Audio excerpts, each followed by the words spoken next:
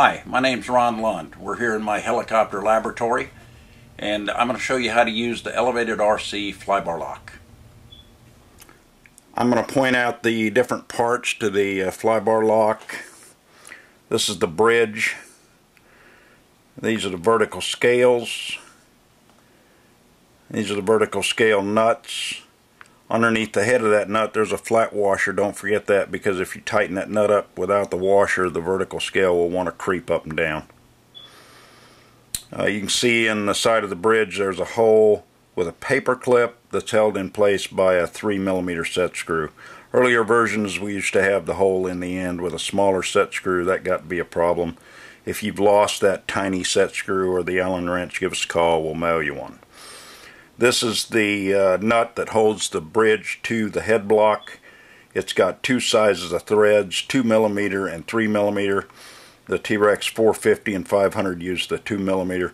The T-Rex 600, 700 and most other helicopters use 3mm. If your helicopter has a 4mm, you don't need the bridge nut. You can just use a 4mm bolt to bolt the bridge to the head. This is the pointer, which I'll demonstrate in the next section. Okay, I've attached the flybar lock to the machine. This is a T-Rex 600. I've taken the blades off for this video so I can spin the head around and show you what all this is about. But once we get the flybar lock on and the flybar level, the vertical scales set, then it's ready to use as a flybar lock for the purposes of setting your pitch using a pitch gauge. And it's very accurate. I recommend the Vario pitch gauge. It's one of the best. It's got real clear graduations. Got a level on there, which you don't really need that. But anyway, so you're good for setting your pitch now. Now I'm going to show you how to use this to level your swash plate, and this is really simple. So I'm going to do the elevator first. So I bring this around, I set the pointer exactly underneath the wire. Now look at it, get a visual reference, then I turn it 180 degrees.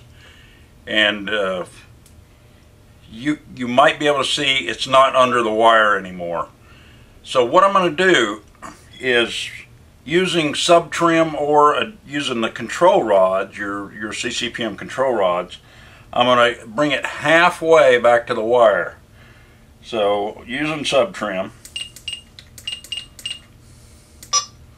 okay, you can see it's not back to the wire, it's halfway.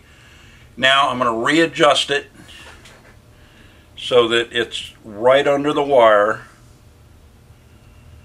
That's perfect. Now I'm going to turn around and make sure that it's under the wire, which it is. It's right under the wire. So I know now that my elevator, the swash plate, is level this way. I'm going to do this the length of the helicopter to set the aileron. Okay, once I do that, then my swash plate's level. I can check for interaction. The way I do that is I raise it to full stick. I check my wire. It's good. I go all the way down, I check my wire. The pointer doesn't move at all. So if I had interaction, that pointer would be moving a little bit. In which case you would mix that out using your CCPM mix. So those are the purposes of this flybar lock. I hope you enjoy it. I appreciate you buying it. Thank you.